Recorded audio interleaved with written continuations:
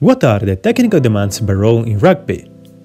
In rugby, as in other sports, training has to be specific to train the physiological, technical, tactical and psychological demands of the game.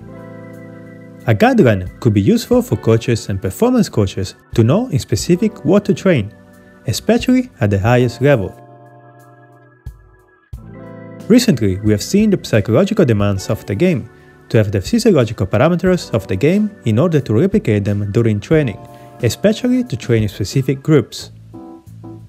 Another aspect of the game is the technique. So what are the technical demands by role? The researchers of the study provided an answer. Through video national analysis method, 16 professional players from the National Rugby League in Australia were studied.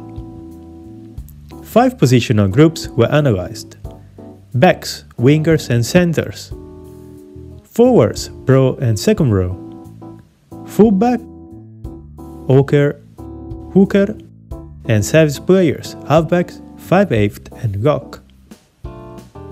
The technical analysis were divided into offensive skill measures and defensive skill measures. Offensive skill measures were ball carry, defined as the player in possession of the ball travelled a distance of 2 steps in any direction. Supine run, an offensive movement performed close to the ball runner with intention of receiving the ball or drawing a defender away from the ball runner in an effort to promote the ball toward the opposition goals line.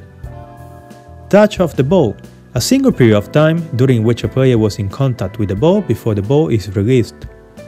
Play the ball, a tackle player rose to his feet and played the ball backward with a striking action.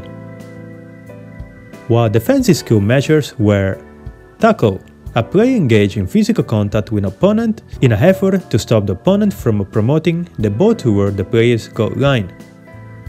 Tackle, one-on-one, a tackle was made by one player without the assistance of any other player. Tackle win, the effectiveness of a tackle to allow a defensive player involved in the tackle to be onside before an opponent has played the ball and usually involves in a high level of physical extension.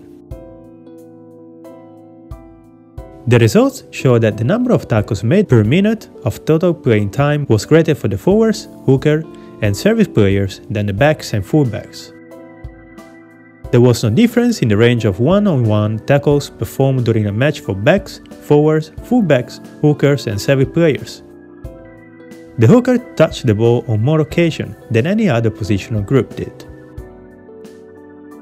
The fullback performed more support runs than did another positional groups.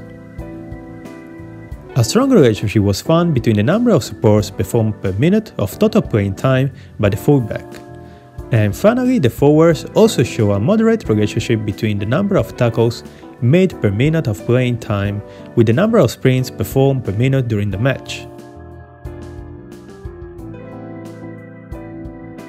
To conclude, the authors found that between defensive attacking skills and defensive skills increase the physical work required and are perceived by players to be one of the most fatiguing components of the game.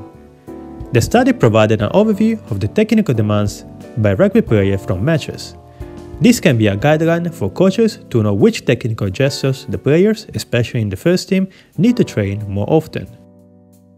If you would like to know more about this topic, you can find the related research in the description below. Also, if you feel that you found the video useful, subscribe to the channel and leave a comment below about your favorite research. Thank you for watching and goodbye!